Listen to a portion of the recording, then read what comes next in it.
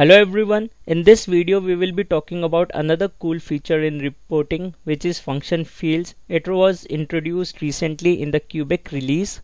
Also, I have a playlist on my YouTube channel for reporting altogether, which has the basics of reporting as well as real life scenarios.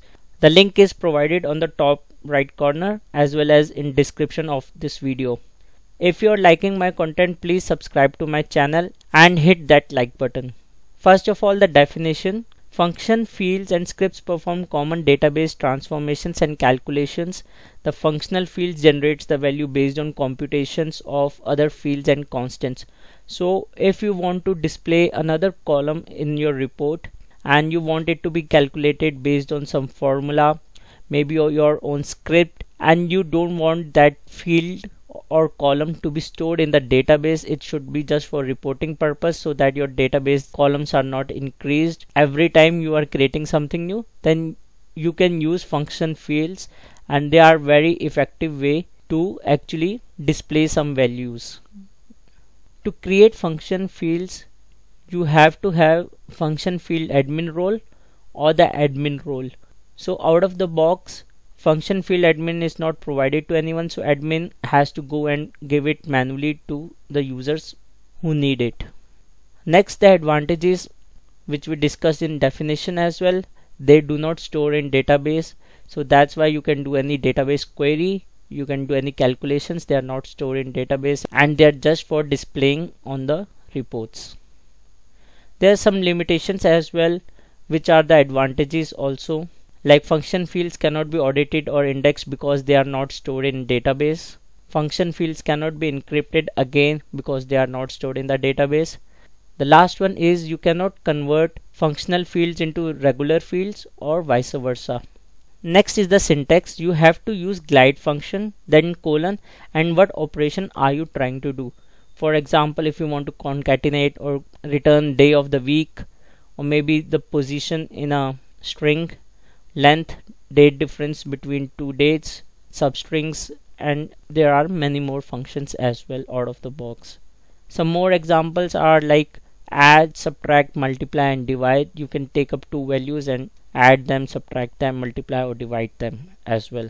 So there are some functions which take only one parameters, and there are some functions which take two parameters or more as well. We will see them in the demo. The first one is concatenate. As you will be aware about basics of concatenate, you can concatenate multiple fields and have some strings included in that. So for example, if you want to display field 1 and then include a colon, maybe a hyphen, and then display the field 2. Let's quickly create a function field in ServiceNow. For that, I will go to ServiceNow reports and I will create a new report. I can say function demo, and I will take the example of incident table. I will click next and then again next, and you notice a button here called configure function field. So this is available only to those roles which we discussed in the PPT.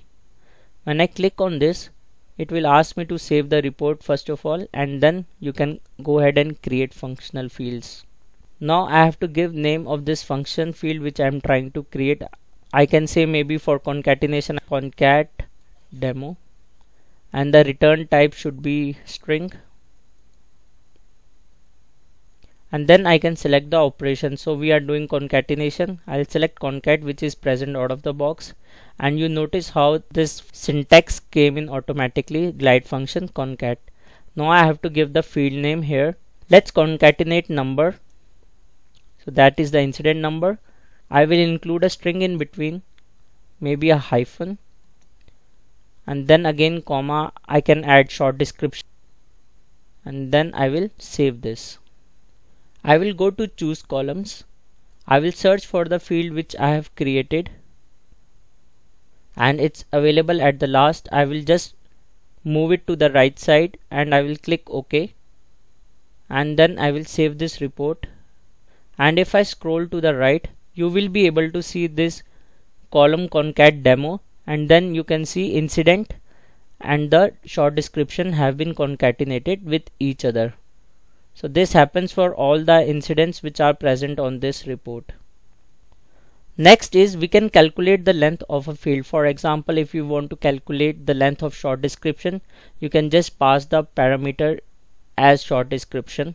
Let's quickly see that as well. I will go to configure function field again, and I will create a new, and I can say length demo. We will have the return type as whole number. Then I will use the operation as length, and then I have to give the field name as short description. I will save this. I will go to choose columns again, and I will go to the bottom, and I will see length demo here. I will move it to the right, and I will click OK and save this report. If I scroll to the right, so you are able to see the length of short description for each individual record. Next is date difference, and as the name suggests, it will show the difference between the two dates, and we have to pass two parameters in this which should be of both date type. I will click on configure function field. I will click on create, and I can name it maybe datediff demo, and I will have the return type as duration because it will show me the difference between two dates. I will give the operation as datediff, and then I will give closed. So it will basically show me the difference between the closed date and the open date of that particular incident. So the first parameter is closed at, the second parameter will be opened at. I will click OK and save. I will go to choose columns, and I will search for datediff demo, and I will say OK and save this. And you can see the difference between the close time and the open time of these incidents. And for the incidents which data is not shown, they will be in open state or haven't been closed yet. So you can see all of the duration. This is a short video of function fields. I hope you are clear with the basic concept. I hope you like this video. Please subscribe to my channel. Thank you.